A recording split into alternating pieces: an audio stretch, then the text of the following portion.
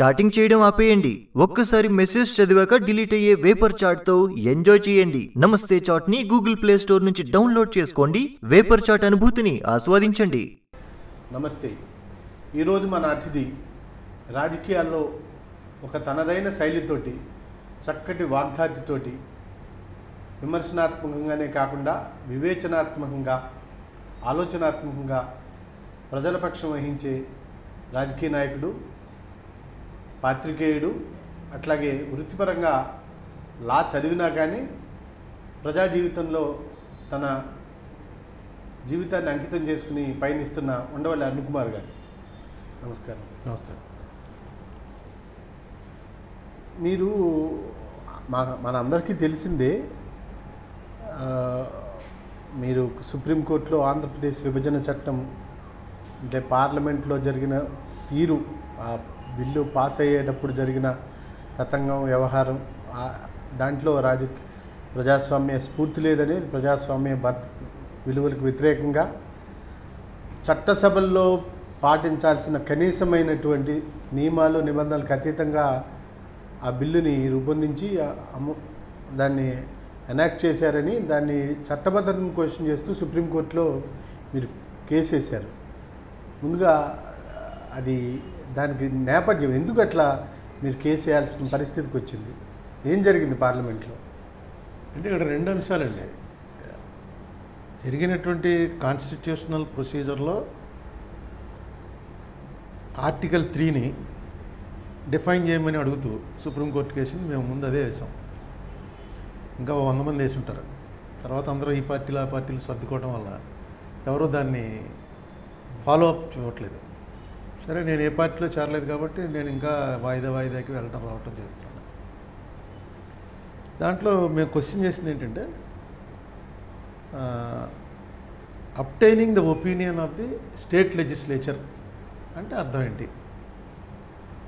ఆ ఒపీనియన్ మీద, ఆ ఒపీనియన్ అబ్టైన్ చేసిన తర్వాతే ప్రెసిడెంట్ ఆఫ్ ఇండియా పార్లమెంట్కి రికమెండ్ చేయాలి అని ఉంది ఆర్టికల్ 3లో. ఒపీనియన్ అబ్టైన్ చేయడం అంటే ఏంటి? అభిప్రాయం అడిగి ఏదైనా చేసుకోవచ్చా ప్రెసిడెంట్? లేకపోతే ఆ అభిప్రాయానికి లోబడి ప్రెసిడెంట్ వ్యవహరించాలా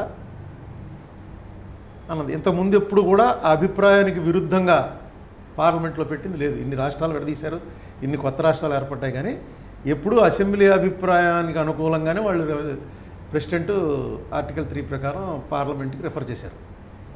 సో అదొక ఇష్యూ. అది కోర్టు తేల్చవచ్చు. ఇంకొకటి, కోర్టు తేల్చచ్చా లేదా అన్నది ఒక పెద్ద కీలకమైన అంశం ఏంటంటే, బిల్లు పాస్ అవ్వలేదు లోపల. బిల్లు పాస్ అవ్వాలంటే దానికి పద్ధతి ఉంది. ఆ పద్ధతి ప్రకారం 367 రూల్ 367 ఫాలో. అది రూల్ 367 రూల్ బుక్ ఎలా ఏర్పడింది? ఆర్టికల్ 100 ప్రకారం ఏర్పడింది. ఆర్టికల్ 100 ప్రకారం, పైగా రూల్ బుక్ కూడా చాలా పెద్ద బుక్. దాంట్లో దాని మీద కౌలన్ శక్దర్ రాసింది అయితే కొన్ని వేల పేజీలు ఉంటాయి. ఆల్మోస్ట్ నేను చూశాను, 500-600 రూల్స్ ఉన్నాయి. కోరం కాడి నుంచి అటెండెన్స్ అన్నీ అదే మొత్తం అన్నీ పక్కన పారేసి స్పీకర్ ఏం చేశారంటే 367 ప్రకారం ఏం చేయాలి? ఇప్పుడు రాజుగారు మంచివాడా చెడ్డవాడా అని స్పీకర్ అడుగుతుంది. The question is, Subbaraju is a good man are a bad man అని అడుగుతుంది. అలాగనే ఎక్కువ మంది గుడ్ మ్యాన్ అని అన్నారనుకోండి, I think I have it అని 3 సార్లు అనాలి. అన్నాక ఎవడన్నా లేచి డివిజన్ అన్నాడు అనుకోండి, ఒక్కడ లేచి అంటే చాలు. డివిజన్ అంటే ఏంటంటే ఎంతమంది అనుకూలం ఎంతమంది ప్రతికూలం అన్నది లెక్క తేల్చమని. సరే, డివిజన్ అనగానే ఆవిడ ఇప్పుడు ఎలక్ట్రానిక్ వచ్చేసింది కాబట్టి ఎలక్ట్రానిక్ ఓటింగ్కి బెల్ల కొట్టాలి, 3 నిమిషాలు ఆగాలి, తలుపులన్నీ వేయాలి. వేసిన తర్వాత ఎలక్ట్రానిక్ నొక్కండి అని చెప్పి అడుగుతారు. ఆయ్ అన్నవాడు గ్రీన్ బటన్ మీద నొక్కుతాడు, నో అన్నవాడు రెడ్ బటన్ మీద నొక్కుతాడు. వెంటనే అక్కడికి వచ్చేస్తుంది బయట ఫ్లాష్ డిస్ప్లేలో మొత్తం ఫ్లాష్ అయిపోతుంది. ఇది 91 అనుకుంటాను, 91 నుంచి పెట్టారు. అంతకుముందు ఏం చేసేవారంటే స్లిప్లు ఇచ్చేవారు. ఆ స్లిప్లు ఇవ్వడానికన్నా ముందు 60sలో ఆయస్ అందరూ ఇటేపు వచ్చేయండి, నోస్ అందరూ అటే వెళ్ళిపోండి అని చెప్తారు. అది ఆల్రెడీ అక్కడ కూర్చోవడమే, అలా కూర్చొని అట్లా ఆల్రెడీ అక్కడ కూర్చోవడమే. ఆయస్ అంటే ట్రెజరీ బెంచెస్, రూలింగ్ పార్టీ వాళ్ళు, అపోజిషన్ వాళ్ళు నోస్లో ఉంటారు. జనరల్గా డివిజన్ అడిగినప్పుడు ఏంటంటే కొంతమంది ఆయిస్లో నో చెప్తారని, కొంతమంది నోలో ఆయిస్ చెప్తారని ఉద్దేశం ఉన్నప్పుడు అడుగుతారు, లేకపోతే లెక్కబట్టి అన్నీ ఆయ్ నో అని కొట్టేస్తారు. ఈ బిల్లుకి ఏం చేసింది ఆవిడ, 367కి ఒక ప్రావిజో ఉంది. ఆ ప్రావిజో ప్రకారం ఉత్తుత్తినే లేచి వీడు డివిజన్ అడుగుతున్నాడు అని కనుక స్పీకర్కి అనుమానం వస్తే నేను డివిజన్ ఇవ్వను అని చెప్పి డివిజన్ నిరాకరించవచ్చు. కానీ నిరాకరించి ఊరుకోవటానికి లేదండి, నిరాకరించి తలలు లెక్కెట్టాలి.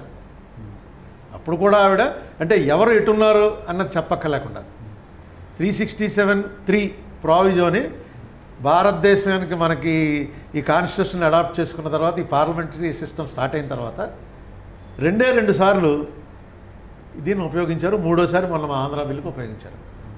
మొదటి 2 సార్లు ఎప్పుడంటే 56కి ముందు, 55లో ఒకసారి, 56లో ఒకసారి.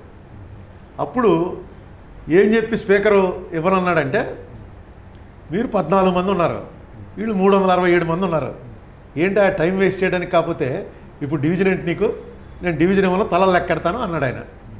అంటే అడిగింది కూడా ఎవరో మన ఆంధ్ర ఆయన ఎన్జీ రంగా. ఓకే. ఆయన వెంటనే వాళ్ళ స్వతంత్ర పార్టీ సభ్యులు 14 మంది మేము వాకౌట్ చేస్తున్నాం, డివిజన్ ఇవ్వనందుకు నిరసనగా ఆయన వాకౌట్ చేశారు. 367 అసలు అప్పుడు ప్రతిపక్షాలే చాలా చిన్న ఏం లేదు. వచ్చిన ఆయన అడిగింది కూడా ఎందుకంటే ఒక బిల్లు పెట్టి, బిల్లు ఆల్రెడీ పెట్టేశారు, పెట్టిన తర్వాత పంత్ గారు లేచి కన్సర్న్ మినిస్టరు బిల్లులో కొన్ని లోపాలు ఉన్నాయి అందుకని విత్డ్రా చేసుకుని మళ్ళీ పెడతాం అన్నాడు. అంటే వెంటనే రంగా గారు లేచి రూల్ ప్రకారం విత్డ్రా చేసుకోవాలంటే మాకు నోటీస్ ఇవ్వాలి, అపోజిషన్కి నోటీస్ ఇవ్వకుండా ఎలా విత్డ్రా చేస్తారు, నో మేము ఒప్పుకోమన్నారు. అయితే ఓటింగ్ పెడుతున్నాను అన్నాడు స్పీకరు. ఐస్ హ్యావ్ ఇట్ అనగానే రంగా గారు లేచి డివిజన్ అన్నాడు. అప్పట్లో ఈ ఎలక్ట్రానిక్ మిషన్లు ఏమీ లేవు. డివిజన్ అంటే మొత్తం సభ ఆఫ్ చేసి అందరూ ఇటేపు రండి అటేపు రండి అని చెప్పి స్టాఫ్ అంతా వెళ్ళి లెక్కెట్టాలి, 1, 2 అని వాళ్ళ పేర్లు నోట్ చేయాలి. డివిజన్లో ఖచ్చితంగా ఎవడెటు ఉన్నాడో నోట్ చేయాలి. మేబీ అంత ప్రాసెస్ స్పీకర్కి ఇష్టం లేక, ఏవయా మీరు 14 మంది, ఇదంతా రికార్డ్ అయింది, మీరు 14 మంది ఉన్నారు, వాళ్ళు 367 మంది ఉన్నారు, నో నేను డివిజన్ ఇవ్వను, రూల్ ప్రకారం తల లెక్కెడతాను ప్రావిజో ప్రకారం అన్నాడు. నువ్వు తలలో ఏం లెక్కెట్టక్కర్లేదు, మాకు మేము వాకౌట్ చేస్తున్నాం అని వాళ్ళు వాకౌట్ చేసి, that was the last incident 1956.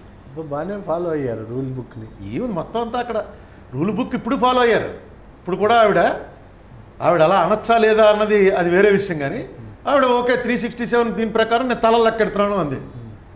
అక్కడ దాకా రూల్ ఫాలో అయింది, ఏదో ఒక రూలు. నిజానికి కౌలన్ శక్దర్ ప్రకారం ఎప్పుడు ఈ తల లెక్క పెట్టే చర్యకి వెళ్ళొచ్చు అంటే, నీచమైన తుచ్చమైన అల్పమైన రీజన్స్ చెప్తూ ఎవడన్నా కానీ అడిగితే తుచ్చమైన కూడాను, దానికి డిక్షనరీ మీనింగు వాడు రాసింది. అలాంటి వాటి మీద అడుగుతున్నట్టు ఊరికే టైం స్పెండ్ చేయడానికి పెద్దానికి లేచి డివిజన్ అని ఒకటి అడుగుతున్నాడు అనుకోండి, ఓ సింగిల్ మెంబరు, అప్పుడు అనొచ్చు. ఇంత క్రూషియల్ దాంట్లో ఆవిడ తీసుకోవచ్చా లేదా అన్నది డిస్క్రిప్షన్ అది స్పీకర్.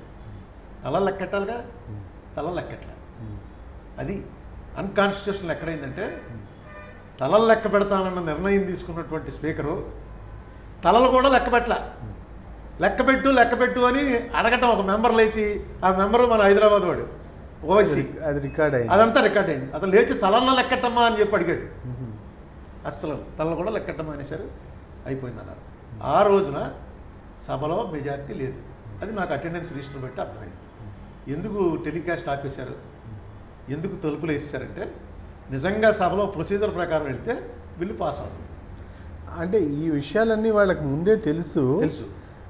అయితే ఇక్కడ సుప్రీంకోర్టు, మీరు ఈ ప్రాసెస్ చాలా కాలం నుంచి నడుస్తుంది కదండి, మీకు ఎట్లాంటి ఒక అంచనా వస్తుంది వాళ్ళ ఇప్పుడు పార్లమెంటు పనితీరుని చూసిన తర్వాత అసలు ఈ పార్లమెంటరీ ప్రజాస్వామ్యం మీద విశ్వాసం ఉంచాలా లేదా అనేది మొన్న తాజాగా ప్రతిపక్షంని ప్రభుత్వ పక్షం అంటే తెలుగుదేశం పార్టీ వైఎస్ఆర్ కూడా అవిశ్వాస తీర్మానానికి పార్లమెంట్లో ప్రవేశపెట్టిన దాన్ని కనీసం చర్చకి రాకుండా నొక్కేయటం కానీ, లేదా మీ టైంలోది కానీ ఇవన్నీ చూసిన తర్వాత మొత్తం జరిగినన్ని రోజులు అవిశ్వాస తీర్మానం ఉండేది.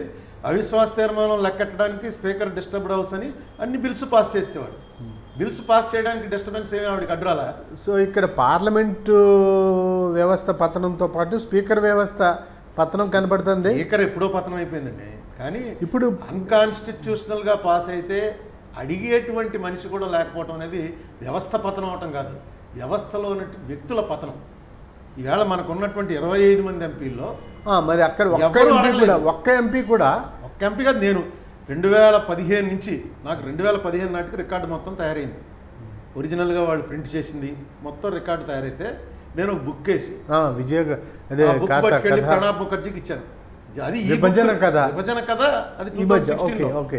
అంతకుముందు 15లో ఇంగ్లీష్లో మొత్తం ప్రొసీడింగ్స్ అన్ని తీసుకెళ్ళి స్పీకర్కి ఇచ్చాను. స్పీకర్ కాదు, ప్రెసిడెంట్ ఆఫ్ ఇండియా ప్రణబ్ ముఖర్జీకి. ఆయన నా ఎదుర్కొండానే కూర్చొని చదివేశాడు మొత్తం. చదివేసి నిజమే ఏం చేయమంటావు నన్ను అన్నాడు. అదేంటంటే మీరే ఇంత గొప్పవాళ్ళు, మీరే ఏం చేయమంటావు అంటే నాకేం తెలుస్తుంది, ఫస్ట్ ఆఫ్ ఇట్స్ కైండ్ ఇలా ఎప్పుడూ అవ్వలేదు. దీనికి ఏంటంటే నేను హోమ్ మినిస్ట్రీకి పంపుతాను, వాళ్ళ కామెంట్స్ అడుగుతాను, కానీ బట్ నేను I'm bound by the decision of the cabinet. When the speaker has informed the cabinet that bill is passed, the cabinet is bound to accept it. And when the cabinet sends it to the president has to sign it. This is the procedure. అంటే మరి ఇంకెలా జరిగితే ఏంటంటే దీనికి remedy ఏంటి? హౌస్లో అడగాలి మళ్ళీ. చాటింగ్ చేయడం ఆపేయండి.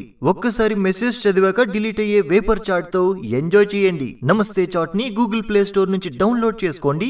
వేపర్ చాట్ అనుభూతిని ఆస్వాదించండి.